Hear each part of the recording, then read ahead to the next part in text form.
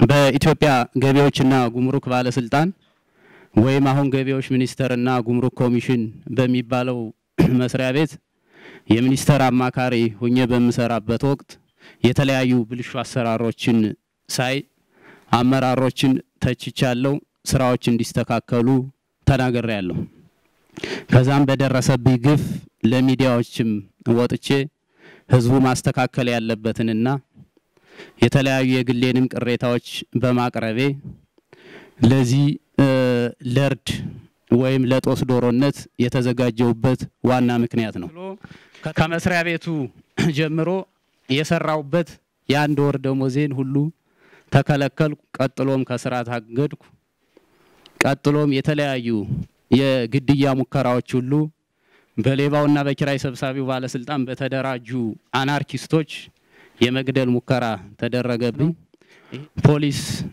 የታጠቀ ፖሊስ ከበበኝ በቁጥጥር ስር ዋልኩ አንደኛ ያብን አባል ነው ወይ ሁለተኛ የባላደር አባል ነው ወይ አዲስ አበባ ለምን ትኖራለህ አዲስ አበባ የማናት ብለህ ታስባለህ አዳነች አበቤና ዘመድ የተፈራን የተቸኸው ማንን ተማምነህ ነው አንቀጽ 32 ምስክሮች ማንነታቸው ሳይታወቅ መመስከር ይችላሉ ይላል ማንነታቸው ሳይታወቅ እኛም ሳናያቸው በስር ተማሮ አዲስ አበባ ለቆ እንዲሄድ ማድረግና ሌላው ወደ አዲስ አበባ እንዳይመጣ ማሳቀቅ ይለው አማራ መደራጀት አለበት ስላለ ይሄ አድጎ ለዚህ ሽብር አብቅቶ ሊሆን ይችላል ወደ ወንድም ማስተዋል ረጋ ነው መፈንቅለ መንግስትና የባለስልጣኖች ግድያ በሞቱት ወንድሞቻችን ያዘንኩ እና ለቤተሰቦቻቸው መጽናናት እየተመኘው እኔ ለዚህ ግድያ የጦስ ዶሮ ወይም ደግሞ ለሌሎች ወንጀል መሸፈኛ ከተደረኩት ወንድማቸው አንዱ ነኝ ዝርዝር ነገሮችን ያሉትን ምናቀርባቸው ሌሎችም ነገ ሌሎች በሰሩት ወንጀል ንጹሃኖች መሰቃየት ስለሌለባቸው እኛ እንደ መስዋዕት ሆነናል ነገ መስዋዕት ልንሆን እንችላለን ግን ሌሎች ትውልዱ በዚህ መማር ስላለበት ነው ምናቀርበው እንግዲህ እኔ ለዚህ የተጋበዝኩት በኢትዮጵያ ገቢዎችና ጉምሩክ ባለስልጣን ወይም አሁን ገቢዎች ሚኒስተርና ጉምሩክ ኮሚሽን በሚባለው መስሪያ ቤት የሚኒስተር አማካሪ ሆኜ በመሰራበት ወቅት የተለያዩ ብልሹ አሰራሮችን ሳይ አመራሮችን ተችቻለሁ ስራዎች እንዲስተካከሉ ተናግሬያለሁ ከዛም በደረሰብኝ ግፍ ለሚዲያዎችም ወጥቼ ህዝቡ ማስተካከል ያለበትንና የተለያዩ የግሌንም ቅሬታዎች በማቅረቤ ለዚህ ለርድ ወይም ለጦስ ዶሮነት የተዘጋጀውበት ዋና ምክንያት ነው ከተናገርኳቸው ውስጥም በባለስልጣኖቹ እንዲስተካከሉ ከተናገርኳቸው ውስጥ እንግዲህ የኢትዮጵያ ህዝብ ይፍረደኝ ይሄ በሽብር አስከስሶ እስከ ሞት ድረስ የሚያስፈርድ ቢከሆነ አንደኛ በታድሷችን አውግዘን የገመገምነው የተጋነነ ሪፖርት የውሸት ሪፖርት የግለሰብን ስብዕና ለመገንባት ሚዲያዎችን እየጠሩ የውሸት ሪፖርት መስጠት ትክክል አይደለም ትናንትና አውግዘነዋል ህዝባችን እየሸወድን የት ልንደርስ ነው ሚል አንድ ሐሳብ አንስቻለሁ ሁለተኛ በፌደራል ሰራተኞች አዋጅ ቁጥር 1064 2010 አንቀጽ 30 እና 50 መሰረት ሰራተኞች በብሔራቸው በፖለቲካ አመለካከታቸውና ሌላን አድሎን መሰረት ባደረገ ሳይሆን መደረግ ያለበት በብቃትና በችሎታ በሜሪት መሆን አለበት የሚል ሁለተኛ ሐሳብ ነው ያነሳሁት ሶስተኛ በርካታ ቁጥር ያላቸው በፖለቲካ አመለካከታቸው ብሎም ጊዜውኛ ነው በሚሉ ባለስልጣናት ቡድን የታቀፉ ወጣቶች የሌላውን ዜጋ የውድድር መብት በተጋፋ መልኩ ቅጥር ሲፈጸም ይሄ ትክክል አይደለም ማስታወቂያውን እናውጣውና ሁሉም ዜጋ ይሳተፍበት ነው ያልኩት ሌላ ብሔርን መሰረት ያደረጉ ሰራተኞችን የማባረር ሌሎችን ደግሞ የኛ የሚሏቸውን መተካት በአንዲት ሀገር ሁለት አይነት ዜግነት መኖር ስለሌለበት ይሄ ብቃትን ብቻ መሰረት ብናረግ ጥሩ ነው የሚል ሐሳብ ነው ያነሳውት ሌላ በህገ መንግስቱ መሰረት ታዳጊ ክልሎችና አናሳ ብሔር ብሔረሰቦች የፌደራል ተቋም እስከሆነ ድረስ ወደ ተቋሙ መቀላቀል አለባቸው በማጆሪቲው ብቻ መያዝ የለበትም የሚል ሌላ ተጨማሪ ሐሳብ ነው ያነሳውት ሌላ ሌባውና ኪራይ ሰብሳቢው እየተዋደነ ወደፊት እየመጣ ስለሆነ ኢንቨስትመንታችን ያደናቅፍብናል ወደ ድህነት አረንቋ ይወስደናል ብሎም ይሄ ድህነት ደግሞ ለፖለቲካው ክራይሲስ ዋና መነሻ ስለሆነ ይሄን ምናርምበት አንዱ ተቋም ይሄ ነውና መስተካከል አለበት ማስተካከል አለብን የሚል ሐሳብ ነው ያነሳውት ይሄን ተከትሎ ከመስሪያ ቤቱ ጀምሮ የሰራውበት የአንድ ወር ደሞዜን ሁሉ ተከለከልኩ ቀጥሎም ከስራ ታገድኩ ቀጥሎም የተለያዩ የግድያ ሙከራዎች ሁሉ በሌባውና በኪራይ ሰብሳቢው ባለስልጣን በተደራጁ አናርኪስቶች የመግደል ሙከራ ተደረገብኝ ይሄን ለህግ ባመለክትም ከጠቅላይ ሚኒስትር ሴክሬታሪያ ቢሮ እየተደወለ ወንጀለኞቹ እንዳይደረጉ ተደርጓል ይሄ አልበቃቸው ያሉ በቀን 17 10ኛ ወር 2010 ዓመተ ምህረት ከዚህ ግድያ ተፈጸመ በተባለበት ጋር ይሄ ልጅ አብሮ ተያይዞ ገብቶ ትንሽ ካልታሸ ሌሎች የሱን ፈለግ እየተከተሉ አላሰሩን ይያሉ ብዙ ጥያቄዎች ያነሱብን ስለሆነ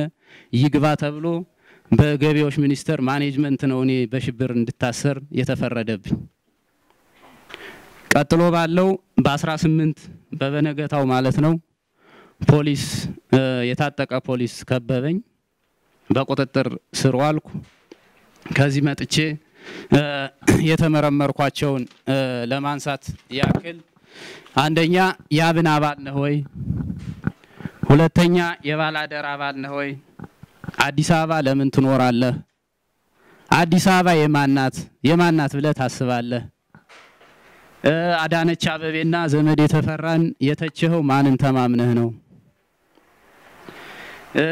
የአስራት ሚዲያ ለምን ትከታተላለህ በፌስቡክ ከማን ጋር ትጻጻፋለህ ማንን ሼር ታረጋለህ ማንን ላይክ ታረጋለህ አማራ ስንት ልዩ ኃይል አለው ስንት ፋኖ አለ መሪዎቹ እነማን ናቸው አማራ የሚሉ ያዴፓ አመራሮች ማን ናቸው ነው የተጠየቁት እነዚህ ጥያቄዎች በሙሉ እኔን የማይመለከቱ ናቸው ነገር ግን አብሬያው የግፉ ሰለባ እንድደረግ ነው የተደረገልኝ ከዚህ ቀጥሎ በደንብ ማየት የምፈልገው የጊዜ ቀጠሮ በፍርድ ቤት ስመላለስ የነበሩትን 4 ወራቶች ነው እነዚህ ፍርድ ቤት ስንሄድ ከምርመራው ጋር ፍጹም የማይገናኝ እንግዳ የሆነ ድርሰት ይነበብልናል በጣም አሳዛኝ ነው ደርሶባችሁ ብታዩት ባህር ዳር ላይ ሰኔ 15 2011 ዓመተ ምህረት በተከሰተው ድርጊት ሽብር ፈጽመዋል ተብሎ በ652 2011 ዓመተ ምህረት በወጣው ብዙዎቻችሁ ታውቁታላችሁ አፋኙና በታድሶው በሪፎርሙ መንግስት ያወገዘው አይደገምም ብለን የማልንበት በዓለም አቀፋዊ ማህበረሰብ የተወገዝንበት ራሳቸው ጠቅላይ ሚኒስትሩ በተወካዮች ምክር ቤት ፊት ህዝብን ይቅርታ የጠየቁበት ከህገ መንግስቱ ጋር ፈጽሞ ተቃራኒ የሆነ ሰነድ ነው ምለውን የህግ ለማለት ይከብደኛል በነገራችን ላይ ይሄን አዋጅ አይታችሁት ከሆነ ዲቴል ሽብር ፈጸመ የተባልኩት ደግሞ እኔ በግሌ ባቀርብላችሁ ዋና መገለጫው አማራ መደራጀት አለበት ብሏል ዳኛው እስኪ ማስተዋል ሽብር ፈጸመ የምትለው ወይም ከግድያው ጋር የተያያዘ ነገር ምንድነው ኳሊፋይ አድርገህ የምታቀርበው መረጃ ሲለው አማራ መደራጀት አለበት ስላለ ይሄ አድጎ ለዚህ ሽብር አብቅቶ ሊሆን ይችላል በዚህ ነው የጠረጠርኩት ነው ያለ በጣም አሳዛኝ የሆነ እንግዲህ ጉልበትና ስልጣን የያዘው ቡድን ሲገድል የንጹሃንን አንገት ሲቆርጥ ጡት ሲቆርጥ ሲያፈናቅል ይበረታታል ይህን አጸያፊ ድርጊት ያወገዘ ያልተደራጀ ንጹህ ሰው ደግሞ አሸባሪ ተብሎ ይታሰራል ይሄ ነው የፍትህ ስርዓታችን ይሄ ነው በእኛ የደረሰው ለእንግልታችን መሳሪያው ደግሞ ይህ ሰነድ ነው ቀድም አዋጅ ልለው በጣም ይከብደኛል ያልኳችሁ የጸረ ሽብር አዋጅ 652 2001 ዓ.ም የወጣው ነው።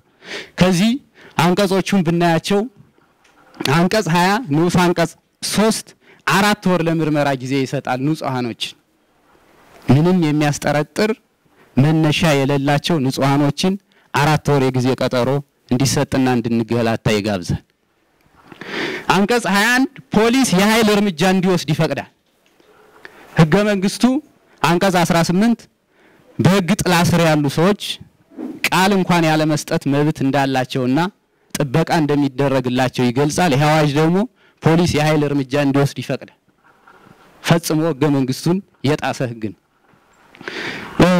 በአንቀጽ 23 ደግሞ በጣም የሚዘገንነውና ንጹሃኖች የሪፖርት መረጃ እየቀረበባቸው የሚቀጡበት መረጃው እንዴት እንደተገኘና ምንጩን ሳይገልጽ የተዘጋጀ ሪፖርት እንደ ማስረጃ ያገለግላል ይላል። አስቡት ፍርድ ቤት እንኳን ምንጩን መጠየቅ አይችልም መረጃው የት እንደመጣ። የሰሚ ሰው የጠለፋ የተገኘ መረጃ በማንኛውም መልኩ የተሰጠ የእምነት ቃል በግዴታም ቢሆን ይላል።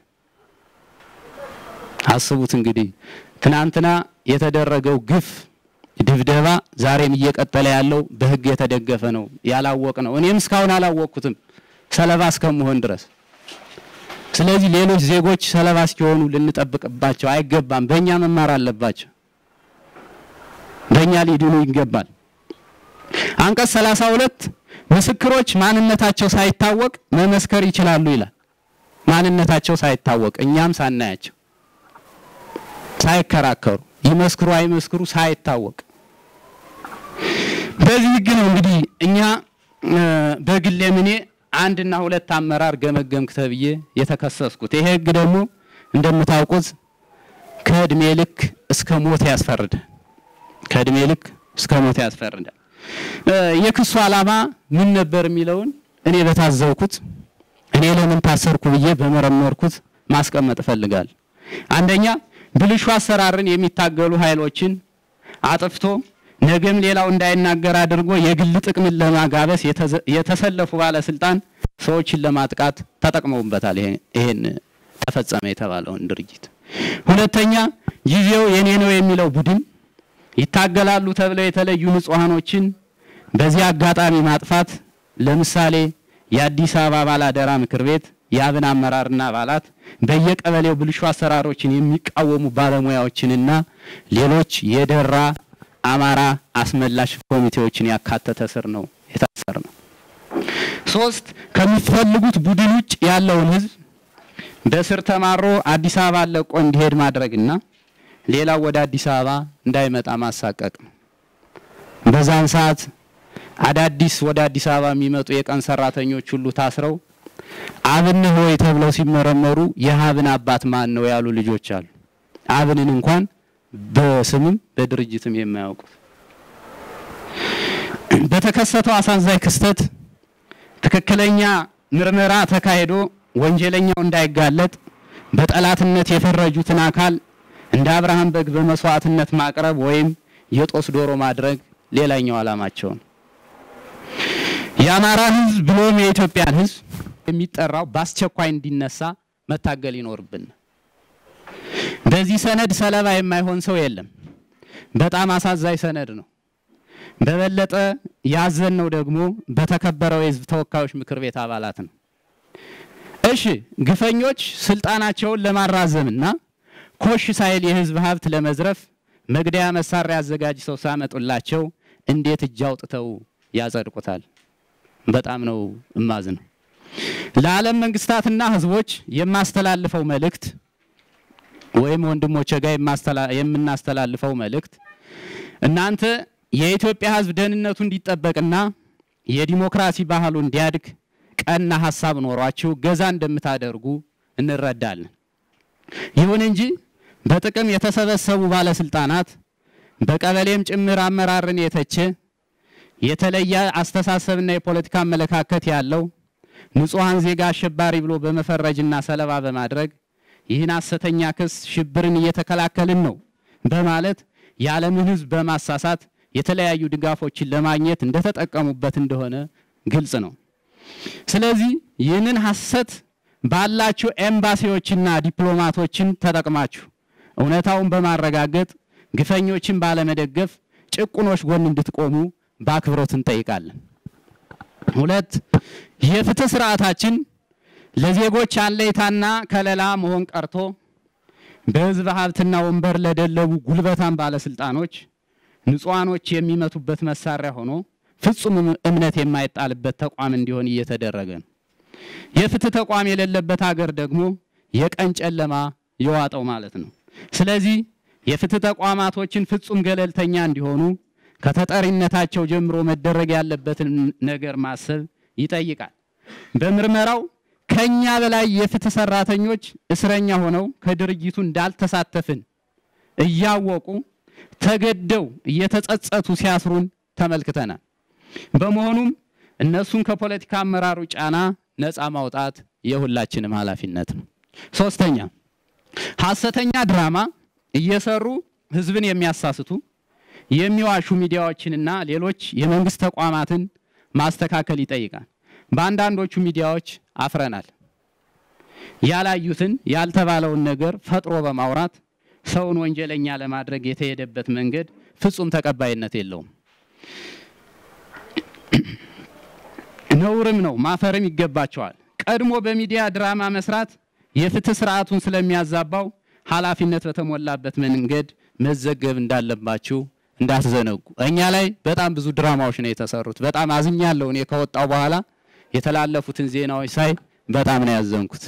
ያልተገኘው መረጃ ተገንቷል፣ ያልተባለውን ተብሏል የተባሉ ጥሩ ሚዲያዎች በኋላም ማመሰግናቸው ያሉ ቢሆንም የኢትዮጵያ ህዝብ በተለይ ወጣቶች እናንተ እርስ በርስ ስትገፋፉ ላምባገነኑና ኪራይ ሰብሳቢው አመራር ሰርግና ምላሽ ሆኖላቸዋል።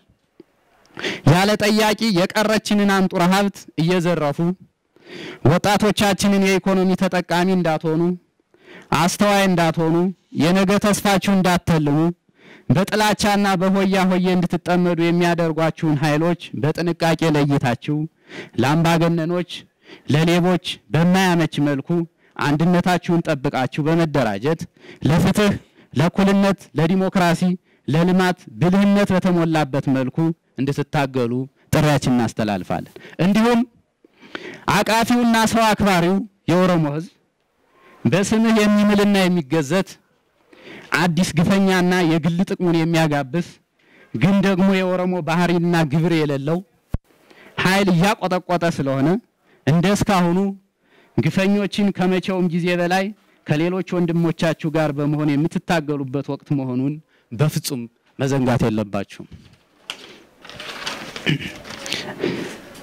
አራት ምሁራንና የማህበረሰብ አንቂዎች ከጎጥና ከቆስ ጥቅም ወጥታችሁ ከተበደሉ ወገኖች ጎን በመቆም የወደፊቱን የህዝቡን ጣፋንታ በሚወስን መልኩ ቀናውን መንገድ እንድታሳዩ ግፈኞችን በማጋለጥና በመገሰጽ ለሀገር ሰላም ብልጽግና ለተሻለ ህይወት ለፍትና ለዲሞክራሲ ለልማት እንድትሰሩ ጥሪ እናስተላልፋለን። 6 የተፎካካሪ ፖለቲካ ፓርቲዎች መጀመሪያ መሰረታዊ የሆኑ ችግሮችን እንደ ጸረ ሽብር አዋጅ ያሉትን ማነቆዎች እንዲያስተካክሉ ትግል ማድረግ ይጠበቅባቸዋል። ካልሆነ ግን አባላት እየመዘገቡ ለግፈኞች ሰለባ ማድረግ ተገቢ ነው ብዬ አላምንም። እንዲሁም ለተበዳይ ህዝብ ጋር ሆኖ ሮሮ ከማሰማትና ከማልቀስ አንዳንዴም ከበደለኞች ጋር በመተባበር የህዝባችን መከራ ከማራዘም እናንተው ተስማምታችሁ ዘመን ተሻጋሪ አቅጣጫ እንድታሳዩንና ሐሳብ ከሌላችሁ ወይም ደግሞ ወደ ኋላ የሚጎትት ሐሳብ ይዛችሁ ከምትመጡ ደግሞ ከመንገዱ ገለል ብትሉ ለህዝባችሁ ባለውለታ ትሆናላችሁ። የዚህ ሁሉ ምንጭ በዋና የመንግስት ስልጣን ወይም ስቴት ማሽነሪ ያሉ ባለስልጣናት ባላስፈላጊ ኔትወርክ የተሳሰሩ ህዝባዊ ያልሆኑ በግላቸው ጥቅም ይመጣል ብለው ላሰቡት ሰው ፍጹም ርህራሄ የሌላቸው ጨካኞች ከህዝብ ማገልገያ ወንበር ላይ ዞር እንዲሉና ቼክ ኤንድ ባላንስ እንዲኖራቸው በህገ መንግስቱ መሰረት አፈጻጸሙን ማስተካከል የሁላችንም ኃላፊነት ነው። በመጨረሻ አሁንም በአዲስ አበባ ማዕከላዊ እስር ቤት የሚገኙ ንጹሃን ቀሪ የህሊና እስረኞች እንዲፈቱ እንጠይቃለን። የትላንቶቹ ግፈኞች የወልቃይትን የማንነት አስመላሽ ኮሚቴ አሸባሪ ይሉ እንደነበር ሁሉ ዛሬ ደግሞ ህገ መንግስታዊ ጥያቄ የጠየቁትን የደራ አማራ አስመላሽ ኮሚቴዎችን ተረኛ ቡድን ነይ ባዩ ከሰኔ 15ቱ ጉዳይ ጋር ግንኙነት አላችሁ ብሎ ታርጋ በመለጠፍ አሸባሪ ናቸው ብሎ አስሯቸዋል። ከትላንቱ ብንማር መልካም ነው ላለው በየመዋቅሩ የተዘገዘኩ ራስ ወዳድ ኃይሎች ህዝባችን እርስ በርሱ በማጫረስ በህዝባችን ደም የሚረማመዱ ስለሆኑ ህዝቡ ለይቶ በመታገልና ለሚሰጡት እኩል ስምሪት ባለመተባበር የበኩላችሁን አስተዋጽኦ ማድረግ የሁላችሁም ኃላፊነት ነው። እንግዲህ ይሄ ሁሉ ግፍ ሲደርስብን ከጎናችን ለነበሩ ሚዲያዎች ግለሰቦች በጥቂቱ ማመስገን ፈልጋለሁ። በወቅቱ እኛ የህሊና እስረኞች በግፈኞች ስንታሰር ግፈኞች አማራን አከርካሪውን ሰብረነዋል እንኳንስ ልጆቹን የትገቡ ማን አፈናቸው ማን አሰራቸው ማን ገደላቸው ብሎ ሊጠይቅ ራሱም ተወሳስቦበታል ብለው ሂሳብ ቢሰሩም ይህ ሳይሳካላቸው ቀርቶ እውነታውን ይዘው ለታገሉልን ድርጅቶችና ግለሰቦች ምስጋና ማቅረብ እንፈልጋለን። አንደኛ የአማራ የበኩር ሚዲያ ለሆነው ለአማራ ሳተላይት ሬዲዮና ቴሌቪዥን ድርጅት አስራት፣ ሁለተኛ ለኢትዮጲስ ጋዜጣ፣ ሶስተኛ ለአማራ ዲያስፖራ አባላት፣ አራተኛ ለኢትዮጵያ ሰብአዊ መብት ጉባኤ ኢሰመጉ፣ አምስት ለኢትዮጵያ ሳተላይት ቴሌቪዥን ኢሳት፣ ስድስት ለኢትዮ 360 ሚዲያ፣ ሰባት ለቃና ቴሌቪዥን፣ ስምንት ለአማራ ህዝብ በተለይ ለወጣቶችና ተማሪዎች ማህበር፣ ዘጠኝ እንደ አንድ ተቋም ለህሊና እስረኞች ለታገለው እኛ እንጂኔ የማያውቀው ለሌሎች ብርሃን ለመሆን ሁሌም ራሱ እንደ ሻማ የሚያቀልጥ ጋዜጠኛና የሰብአዊ መብት ተሟጋች እስክንድር ነጋ፣ 10 ጊዜ ወቅት ገንዘብ ማንኛውም ነገር ካላማው የማያስተው ጠንካራ ወንድማችን የህዝብ አለኝታው ጋዜጠኛና የሰብአዊ መብት ተሟጋች ጌታቸው ሽፈራው፣ 11 ፀሐዩ ዝናቡ የፖሊስ ግፊቱና ፍጥጫው የማይደክመውና የማይሰለቸው ጋዜጠኛ በላይ ማናዬ፣ 12 ከታገትንበት ለመውጣት ከፍተኛ አስተዋጽኦ ያደረጉልን ለሌሎች አካላትን ምሳሌ የሚሆኑ የህግ ጠበቃዎቻችን ያው ስማቸው ለመጥቀስ በርከት ስለሚሉ፣ 13 በድርጅት ውስጥ በተፈጸመው አስደንጋጭ ድርጊት ጓዶቻቸውና ወንድሞቻቸውን አጥተው ተደናግጠው ችግሩን ለመፍታት ጊዜ ቢወስዱም ሲረጋጉ በአዲስ አበባ በግፍ የታሰሩት የአማራ ልጆች ምክንያታቸው ምንድነው ብለው በማጣራት ግፈኞች ከፍትህ ስርዓቱ እጃቸውን እንዲያነሱና በህግና ህግ ብቻ ጉዳያችን እንዲታይ ለታገሉ የትግል ጓዶቼ ለአዴፓ አመራሮችና አባላት ይሄ ግሌ ነው በሙሉ እንዲሁም በቅርቡ የሰብአዊ መብት ኮሚሽን ሆነው የተሾሙት ለዶክተር ዳንኤል በቀለና ለሌሎች ስማችሁን ያልጠቀስናችሁ ወይም እኔ ያልጠቀስኩት የላቀ ምስጋና ይድረሳችሁ። አመሰግናለሁ።